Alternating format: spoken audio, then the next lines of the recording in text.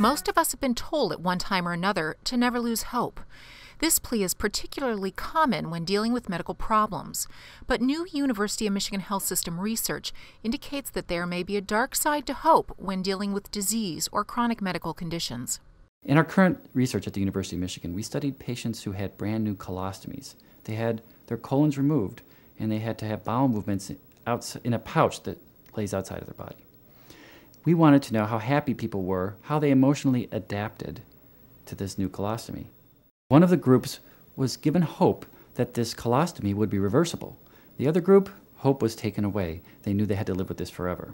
All else equal, it should be better to have hope than to not have hope. And yet when we followed people over about 6 months, we found that the group with the permanent colostomy, no hope of having normal bowel function again, were happier. We think that the people with the permanent colostomies therefore had no hope of normal bowel function. We think they were happier because they got on with their lives. They realized these were the cards they were dealt, so they had to play with those cards. Whereas the other group, who were waiting for the colostomy to get reversed, waiting to have normal bowels again, they were waiting. They had their lives on hold. We do look at hope as an important part of happiness, and I'm not saying we should be taking all hope away from all people in all situations.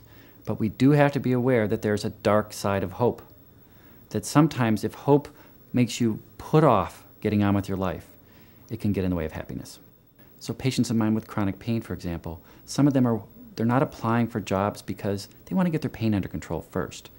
And if it takes months, maybe years to get their pain under control, they're not out in the workforce, and they're miserable because of it. I don't think it's ever good to take hope away.